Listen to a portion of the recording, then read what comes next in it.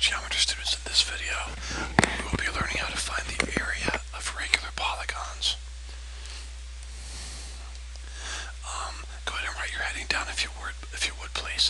Your heading today is area of regular polygons, lesson 11.4, and be sure and include today's date.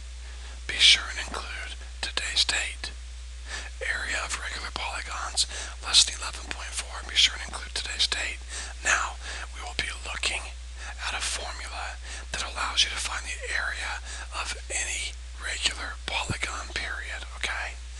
But before we do that, we are going to look specifically at a regular triangle formula first.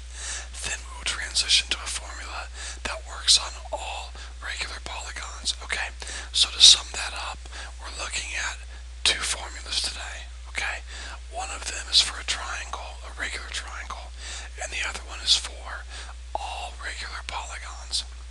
When you are given a regular triangle, you can find the area by using this formula. By the way, a regular triangle is another name for an equilateral triangle or an equiangular triangle. If you have an equiangular triangle or an equilateral triangle or a regular triangle, they're all the same, all three of those, okay? Here's the formula.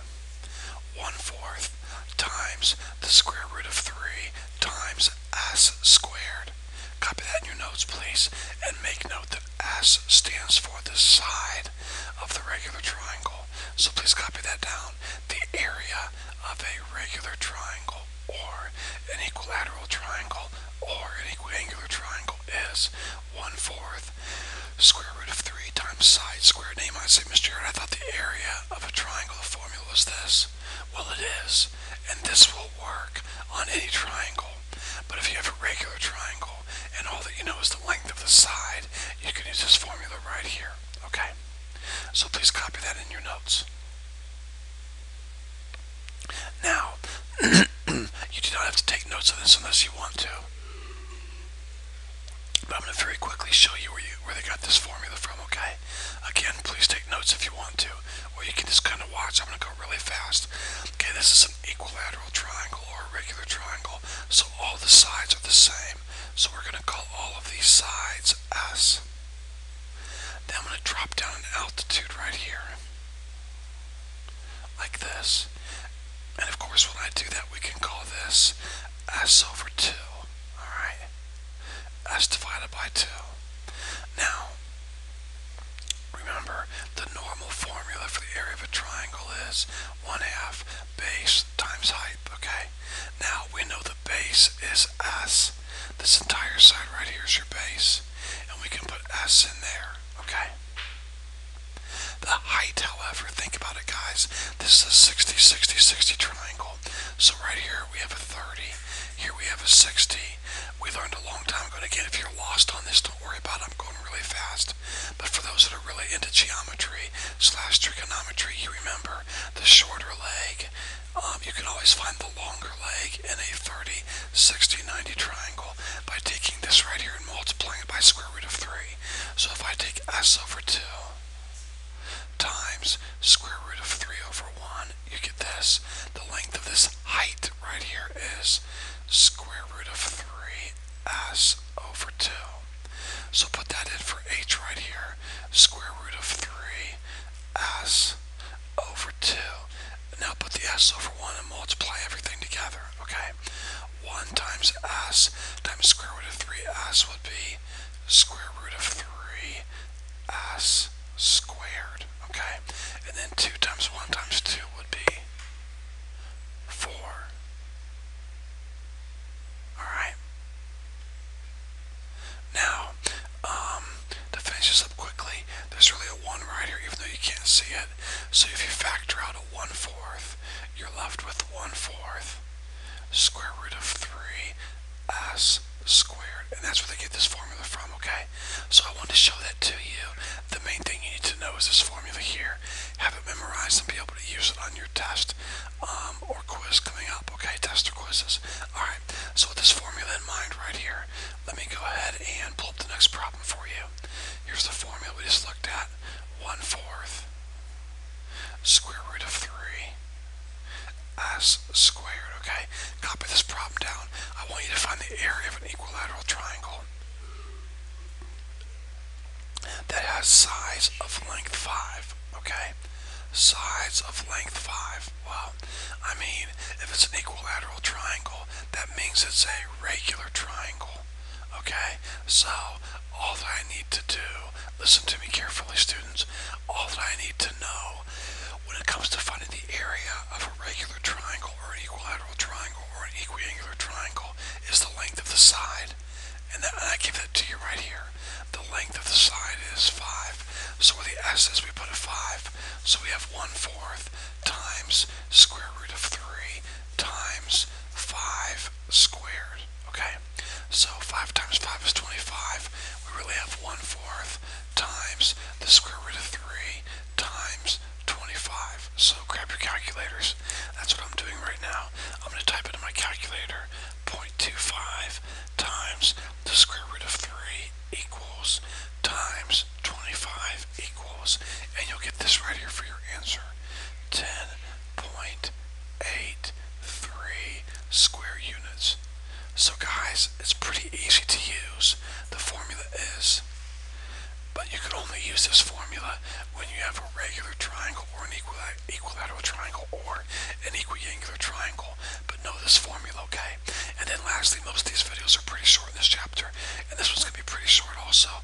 Let's look now at a formula that works for any regular polygon, okay? First, we need to learn two definitions of two terms that are used in this formula, okay? So if you don't learn these two definitions, well, first of all, let me say this. You are not responsible for these two definitions. I am not going to put these on a test or a quiz as fill in the blanks. I'm not going to. But you still need to know what these words mean, or you won't be able to use the formula. Okay, so here we go.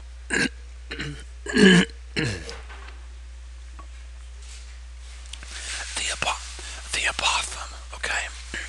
The apothegm, or the apothegm, I've heard it pronounced different ways. I'm going to call it the apothegm, okay? The distance between the center and the side. Write that down, please. Even though you're not responsible for it, you're going to want to know what this word means, because we're going to use it in the formula in just a second, okay? The apothegm, the distance between the center and a side. So, here is a regular hexagon. When I say the apothegm is the distance from the center to a side, so that it is what? Perpendicular. There it is. That's it. I just gave you a picture of the apothegm. Okay? So if it's a 6-sided regular polygon, there will be 6 of these that you could draw. Okay? All of those are perpendicular. And just for the record, they're also drawn right to the midpoint, also, always.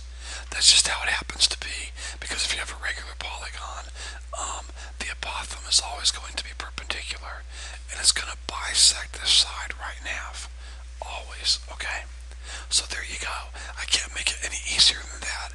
I hope that makes sense. The distance from the center to a side, okay? Here we go. Moving on to the next definition, central angle. What is a central angle? Well, it is the angle formed by two lines drawn from the center, two consecutive vertices. And I will give you a picture of this in just a second. I will pause a second while you copy this down. Central angle, the angle that is formed by two lines drawn from the center to two consecutive vertices.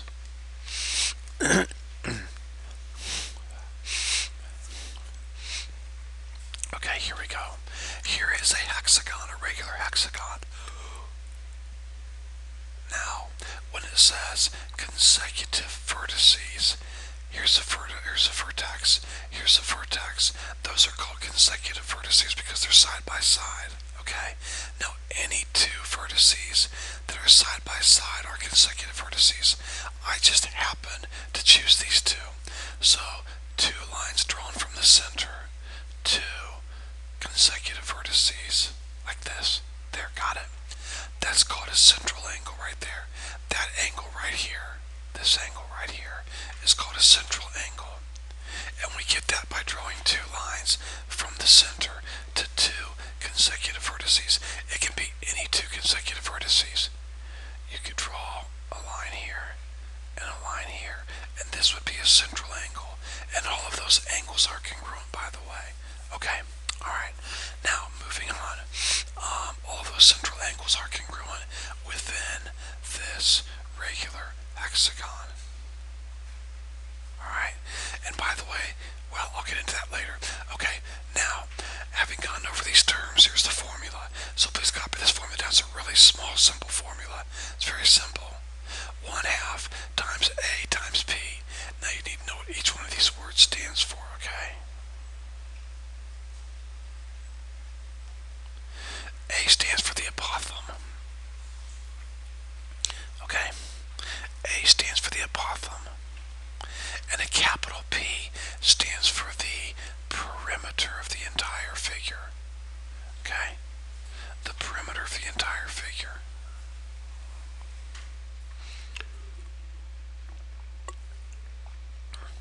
Alright, here's the formula.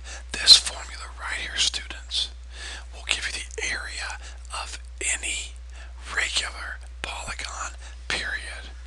Any regular convex polygon. The area of any convex regular polygon can be found by this formula here. Now, let's apply this to one problem. Before I do, let me go back. Let me just very quickly try to show you where they get this formula from. And again, I want you to pay attention. I want you to listen. However, I'm not going to test you on this, but I would still like you to listen, okay? So here we go. If I draw a triangle like this, we know the area would be, we'll call this side, the area of this triangle would be this whole side right here. We'll call it S times the height right here, okay? Now, of course, for A, so I'm going to go ahead and put A for apothem, okay, because that's what it is. So, we know in order to find the area of this triangle here, it'd be 1/2 times A times the side right here, S, okay? That's pretty simple. Now, how many of these triangles are in this regular hexagon? 6. If it's 6 sides, it's got 6 triangles, so you'd multiply this whole thing by 6. Now remember, when you're taking 6 times 1/2 times A times S, you can multiply these in any order, okay? So I'm going to arrange the order to look like this. 1/2 times A times 6S. And now if you think about it, guys, 6 times S means you take this length right here and multiply it by 6. Well, that would be the perimeter, would it not? S times 6S plus S plus S plus S plus S plus S. That would be 6 times S. That's the perimeter. So now you have 1/2 times A times the perimeter, which is the exact formula you have here. Now, I'm not going to make you prove that on the test or quiz. If I lost you there, it's okay. But some students in the class who have a really high math IQ like to know why. So that is why this formula works. Now let's go ahead and solve one problem, and we're finished for this video, okay? I want you to find the area of a regular pentagon that is inscribed in a circle with a radius of 3. So the first thing you want to do is get a picture of this, okay? We're going to find the area of a regular pentagon, so we know right away we can use this formula here. That is inscribed in a circle with a radius of 3. So I've got a picture of that here for you. There it is. Now I'm going to go ahead and draw my radius of 3, okay? So it goes right to the edge of the circle, which would also go right to the vertex of my regular pentagon. So that's a 3. So you know what I'm going to do? I'm going to stop right now, and I'm just going to get rid of this circle. I mean, the only good that this circle served me was to tell me I had a radius of 3. Well, once I knew I had a radius of 3, that tells me that all the lengths from the center of my pentagon to the vertex right here are going to be 3. So now that I know that, I really don't need the circle, okay? So hold on one second.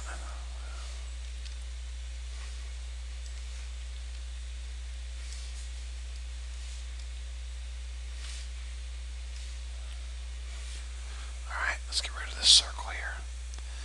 There So now I'm doing pretty good. I know these two sides here both have a length of 3. Okay, that should be pretty obvious to see. So to use this formula, I have to know what A is. I have to know what P is. Well, A, of course, is the distance drawn from the center right down the middle like this. That's going to cut this in half. Okay, so the next thing I need to do, students, is realize that I have 5 angles in this pentagon. 1, 2, 3, 4, 5, and all those angles are congruent because I have a regular pentagon. Now, what is the sum of all those 5 angles? Well, remember how to find that, guys. Take really good notes, please. How do I find the sum of all those 5 angles? Well, this formula here, where the n is but a 5. 5 minus 2 is 3. 180 times 3 is 540. So all 5 of these interior angles have to add up to 540, okay? Now, divide that by 5, and you're going to get 108. Okay? So all of these angles right here are 108. Okay? Now, let's get this triangle drawn off to the side over here so we can see it a little better, okay? There's my triangle. There's my line coming straight down. This is 3. This is 3. Now, do you see this angle right here? This whole angle is 108. Well, it's obvious in a regular polygon. When you draw a line from this to the center, it's going to cut the angle in half. So that means this angle right here is 54 degrees. That means this angle right here is 54 degrees. Alright? So, if this angle here is 54 degrees, then I know this angle right here would have to be 36 degrees.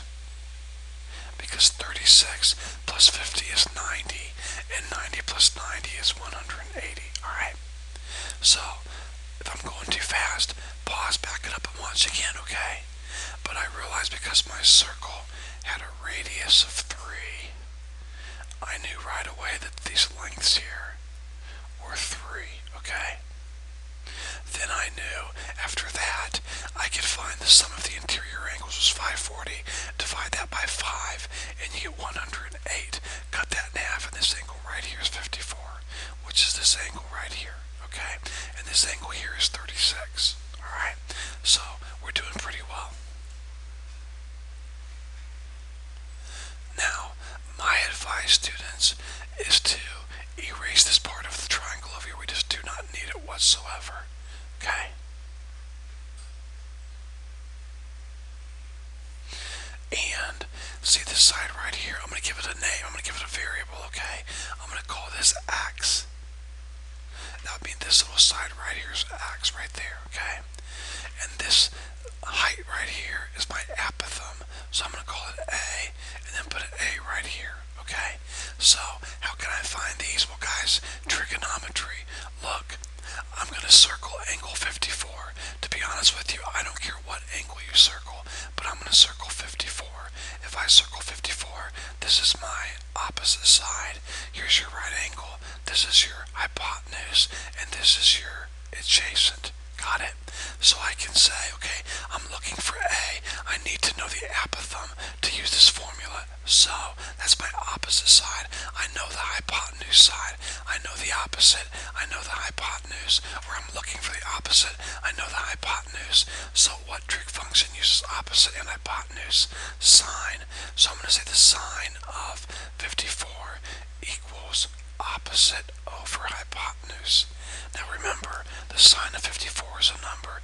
It's 0.8090. You can use your calculator to get that, okay? 0.8090 equals A over 3. Now your denominator's 3, so multiply both sides by 3. When you do that, you will get 2.43. I'm going to put 2.4. 2.4 equals A. So look, you just found what A is. 2.4. You just found what A is over here. 2.4. So now you know your apothem. So far, I'm trying to find the area of this regular polygon. I have 1/2 times A, which I now know is 2.4.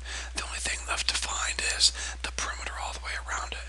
Well, if I can find X right here, and then multiply that by 2, that would give me this whole side. Then multiply it by 5 to give me the entire perimeter. Then I'll have